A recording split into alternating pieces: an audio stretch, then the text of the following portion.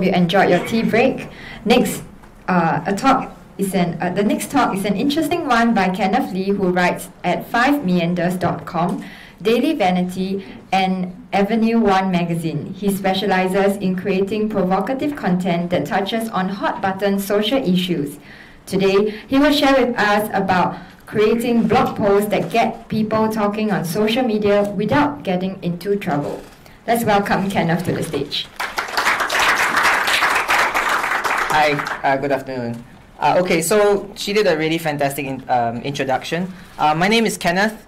By training, I am a branding communication consultant. So yeah, it's actually what I do for all my clients in the past, and now I am actually in-house. I work with shopping mall, My Village at Serangoon Gardens in the day, but at night, a large amount of my life is spent on 5 Meanders, writing for the site, as well as for Daily Vanity, City Nomads, Avenue 1, which is a travel magazine.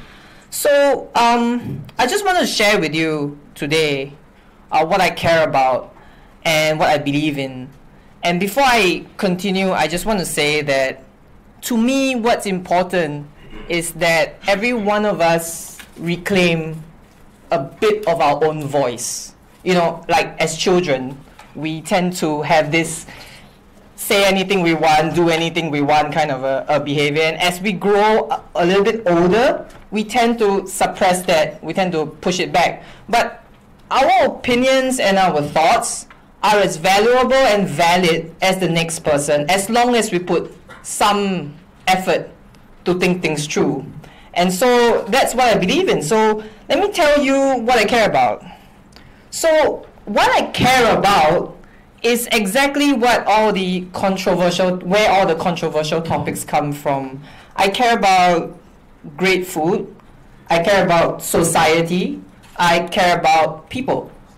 Okay, all right. So I care about, you know, food, society, people. So I share about good places to eat, and I talk about social issues. And I just need to call a pause at this moment, because beyond this point, everything I'm saying is not like a scathing indictment on anyone, any country, any person. It's a reflection of what's happening, and it is my approach to hot button topics. So to have in your head and to know what's important to you, it can be the pronunciation of GIF or GIF. Like there's a, like, yeah, he chuckled. There is a huge debate over GIF or GIF. But, or it could be why a certain coding language is important to you. Or it could be, like for me, it could be really, really social issues. So why and how and what is what you have to zoom in on first. Without the writing first. Go in, read, find out a lot more about that, and these are your building blocks. So when about a year ago, I started 5 Meanders about 18 months ago, and about a year ago, I saw this show up on my feed. And basically what happened was that this woman was taken, I think this happened in China. This woman was drugged in a nightclub, and actually someone took off clothes and snapped photos of her and shared it with her friends. And what shocked me wasn't the content, but what people were talking about. You know, if you go on Facebook and you look at the comments, this is what people were talking about, and that shocked me. I realized that social media, especially Facebook, is an echo chamber. And so when you go in and you look at the comment section and find out what other people think, you realize that online, people are actually, for some reason, irrationally brave. So what do others... irrationally brave. So what do other people, you know, think about this? And there are a lot of people who basically said, you know, this girl it's her fault, she deserves it, and they were really, really rude about it. And I think this is the point I want to emphasize. You may be emotional about it, you may hate it, you may dislike it, but read the feedback, no matter how ugly it is. If you disagree with your majority stance, that's perfect. That's your controversy right there. If not, it gives you a very clear perspective on what the other side thinks, and it helps you build on your nuances. So after you get to that, or after I went through all that, and it was pretty horrible. Then I asked myself, what are my values? Or what do I stand for? What do I think about this situation? Because everyone has a stand about that, and the other side, on the flip side of the coin, some people will say, she deserved it. Well, you better have a damn good reason why, buddy, because that's exactly what people are going to ask you if you write something and hit the post button. So for me, because social media is such an echo chamber, someone was talking about having to pay Facebook to get the shares and get the likes, right? For me, it's about breaking the echo chamber. It's about breaking away from and not having to pay Facebook lah, basically. So, okay, so this happened on the backs of this case and this case.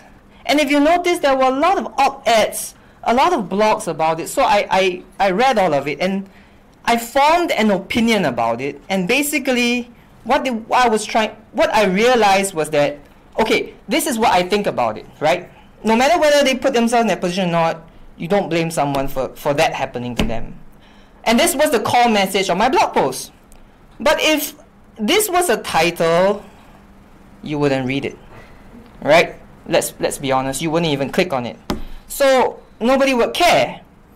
And what I realized, this was actually my very first viral post. So what I realized was that a lot of the viral posts that were happening then and even now depended on two R's: temporal relevance and relative comparison.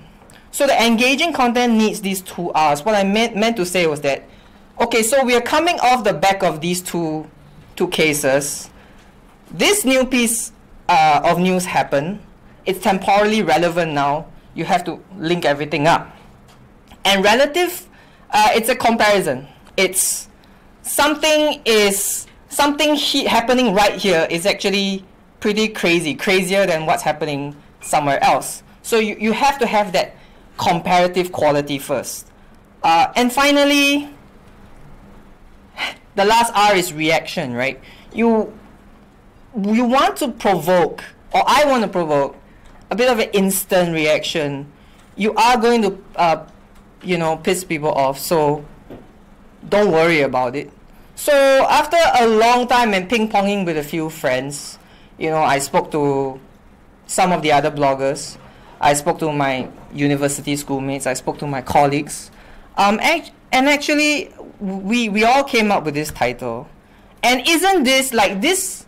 If you're Singaporean, this hits you right in the gut, right? This hits you right there. Because let's face it, right? Singaporeans, we're always talking shit about other people online. But and then we get called out on it, we're not happy about it. So this is your be direct, be honest moment. Your title hits your audience hard, but your content needs to say how you feel and what you think about it. And when you put a fully formed opinion online and you press the post button, you are going to get like a crap load of backlash. So that's when you realize that, oh, okay, we might be in a bit of a deep water now. So once I hit I think I posted it at 11 o'clock at night. So I think 11 o'clock at night is probably a very good time to post stuff on Facebook because a lot of people will read it. And it actually it just shot really, really fast up. So I was getting a lot of feedback, and not just on Facebook, but direct on the comment section of the blog, because that's where you're anonymous. You're just another social justice warrior in action. And so you could see the traffic going. This is the first day we posted it by hour. And then after that, you're just trying to get internet famous, and it's like it keeps going and going. So some people will argue with you, and you respond to your comments, right? So the other thing that needs to be done is, whether it's on Facebook, whether people call you, WhatsApp. So I receive all of that. The news was calling me. My response would be to actually engage with this audience, but in a very non-emotional way. So don't get into the don't get dragged into name calling. Don't get dragged into the "you are wrong, you are right." Just make your stance and stand firm.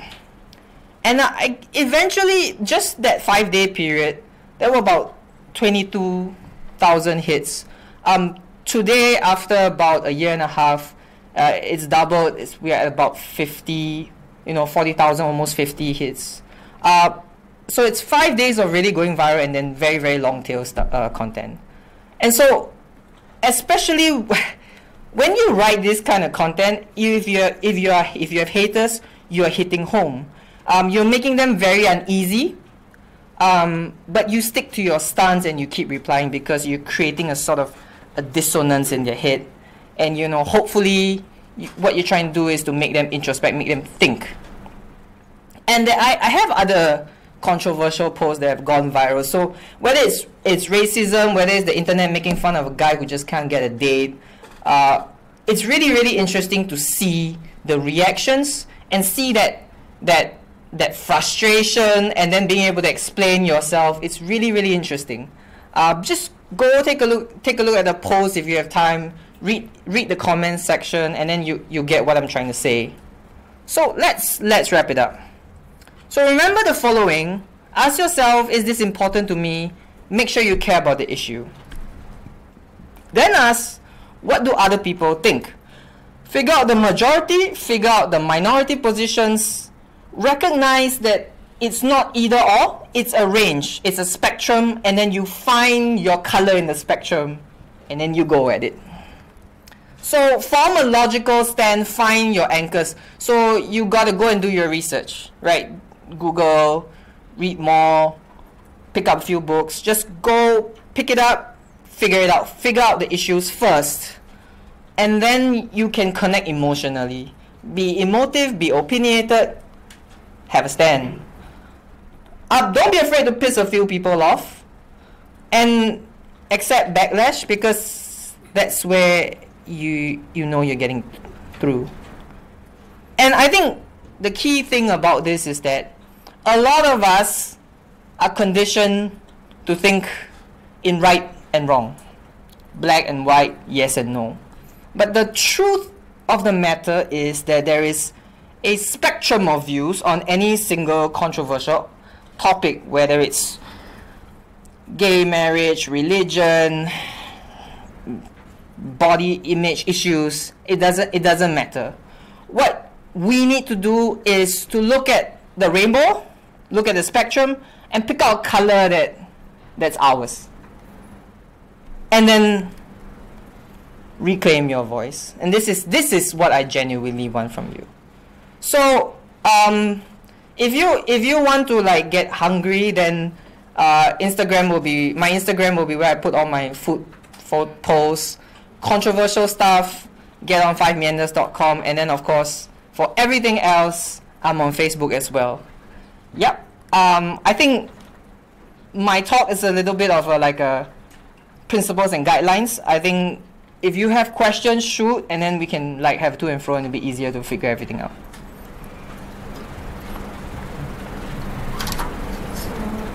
Is there anyone who has a question for Kenneth?